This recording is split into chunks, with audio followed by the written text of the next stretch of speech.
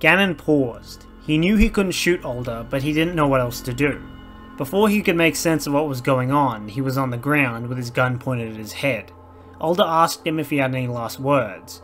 Gannon only begged her not to destroy the world a second time, not to let Arcade grow up in a desolate hellscape. This time Alder was the one to pause, still pointing the gun at Gannon. She snapped out of the trance as the guards entered, and when they asked what to do, she told them to lock up Gannon. After the guards left, Alder sat back down, silently thinking for hours with Gannon's words echoing around in her head. She decided to go see Arcade in the nursery. Looking at him, she felt something. Something that had been running very short for the Enclave. Hope. Arcade represented the innocence that she and the world had lost. While everyone was out there spilling blood for what little was left, ideals, resources, land, he was just lying there, unaware of the horrors of war and humanity's own passion to destroy itself. She knew in that moment he was the Enclave's future, America's future. Gannon was right after all. She couldn't destroy the world again. But that left only one other option, which didn't bring much comfort either. Alder went down to see Gannon. Upon seeing her, he asked if she was there to kill him, but she opened the cell and told him that he was going to lead a mission into the Silent Zone. He was so shocked he could barely splutter out the words, "Yes, ma'am." Gannon was given complete control over the mission. Gannon chose to bring his Devil's Brigade with him, but so few were left that Alder forced him to take other soldiers as well. His team would fly in via Vertibird, then land at the Iron Mountain bunker and reactivate it, allowing them to signal any remaining Enclave remnants. Gannon's team loaded up onto one of the last remaining Vertibirds. Alder was there to watch as they lifted off into the sky, carrying the Enclave's fate with them. As they flew on, one of the younger soldiers by the name of Autumn asked Gannon why the Silent Zone was called as such. He explained plainly, since the war, Iron Mountain stopped transmitting signals, which was typical. Barely any working installations were left anymore. But the reason why it was called the Silent Zone was because there was no radio traffic out of the area since the Great War. From what the Enclave knew, there was no direct nuclear hits in the area, but nonetheless, you wouldn't know if anyone was alive in there. The men all went silent, haunted by thoughts of what could be responsible for the silence. No one spoke for the rest of the flight. As the bird was nearing its destination, suddenly the power to the vertibird cut out. It was dead in the air and the bird began plummeting to the ground. The pilot desperately tried to pull up, softening the crash slightly. As the crew stumbled out of the downed bird, they tried to regain their bearings.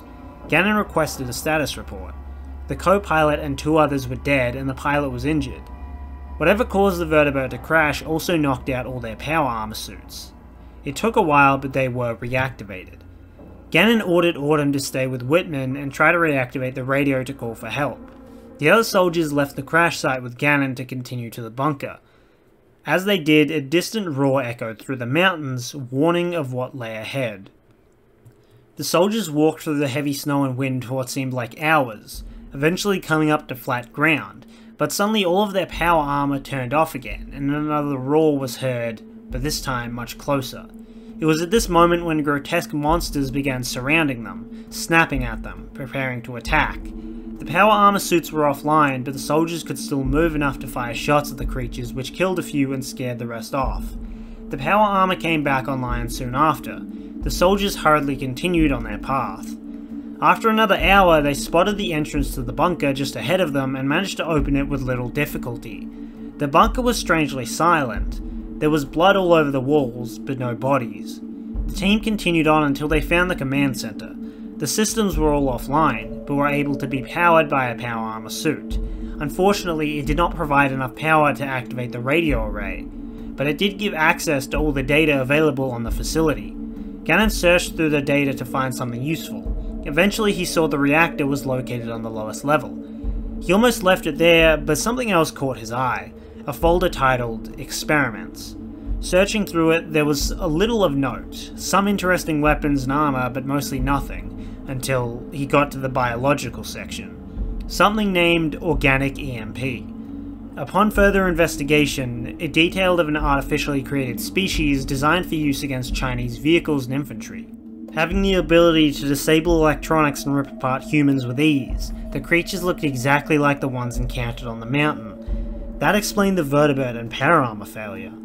The team continued on down the stairs to the lowest level. Walking into the reactor room, the floor was covered by the monsters swarming everywhere, and a giant tunnel leading outside. Everyone retreated back upstairs.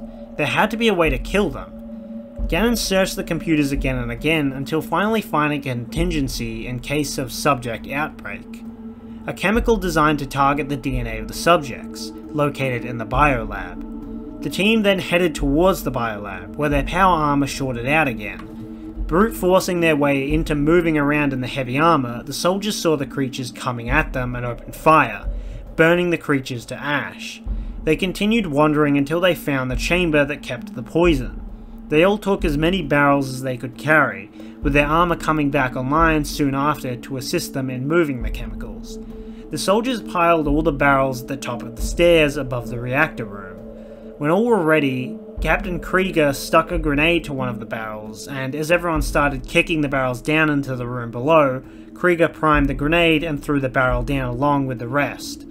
The barrels toppled down into the nest of monsters. As the grenade exploded, it sent chemicals and shrapnel everywhere, covering the creatures with the liquid and turning them into goo. The soldiers all started throwing grenades down into the room to finish off the creatures. Suddenly, an ear-splitting roar came echoing from around the corner where the reactor was located. It was a massive hulking abomination that stood at least 10 feet tall. At the same time, a chorus of roars could be heard outside. More of the monsters started swarming in from the tunnel.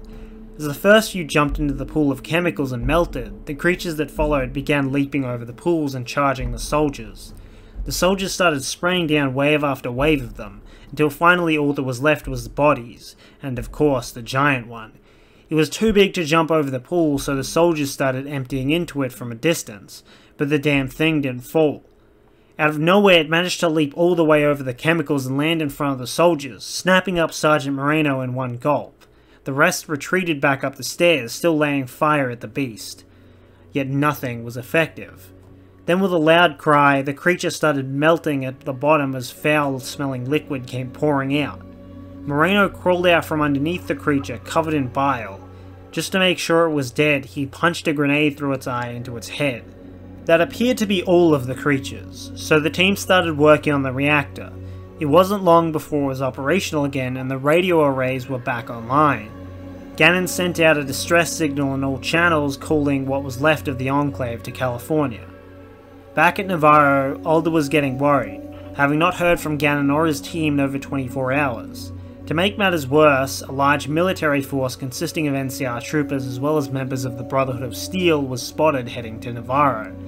There wasn't enough room on the vertibirds to evacuate everyone, and help didn't appear to be coming, so all the Enclave could do was prepare for the end. But if they were going down, they would take as many of their enemies as they could with them. As the attackers closed in, the vertibirds were sent out to strafe them, which proved effective at first. However, one of the Brotherhood soldiers fired something that appeared to cause one of the birds to crash. The other had to take evasive maneuvers to escape the area. The enemies moved onwards, determined to reach the base. The sentries began firing at them, though it did little with the abundance of tree cover. It wasn't long before the enemies were firing into the base, charging the entrance. Alder was about to give the order to destabilize the reactor, when suddenly, the wind began whistling, and then roaring, and then pounding. She realized it wasn't wind, and looked at the sky to see a fleet of vertibirds painting the sky. The first row came swooping down, spreading fire into the attackers, gunning them all down even as they tried to retreat. The vertibirds all found their space to land one by one. As Gannon came emerging from one end of the vertibirds, Alder knew his mission had been successful, bringing the rest of the Enclave scattered to the wastes back together. There was still hope after all, but first things first, she had to inspect the weapon that downed that vertibird. Upon getting it analysed, it appeared to be a weapon designed to take down vertibirds. If the Brotherhood had access to this kind of technology, it would be a significant undertaking to neutralise the threat, which prompted the discussion how best to deal with their enemies.